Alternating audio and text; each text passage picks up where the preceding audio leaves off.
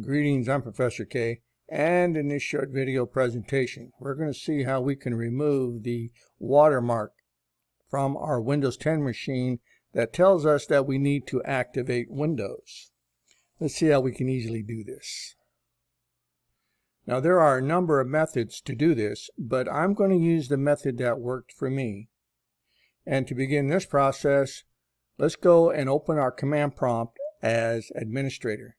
So down here in your search window, you can type in CMD, find your command prompt, right click, and run as administrator.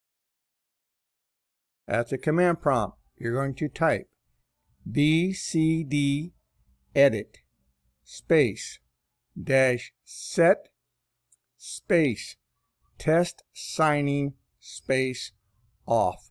Once you have all that typed in correctly, just go ahead and hit enter, and it comes back to the prompt letting you know that the command completed successfully. You can close out your command prompt. Now that does require that you reboot the machine, but when you come back up, that annoying watermark that's over here in the lower right pane of your Windows desktop should be gone.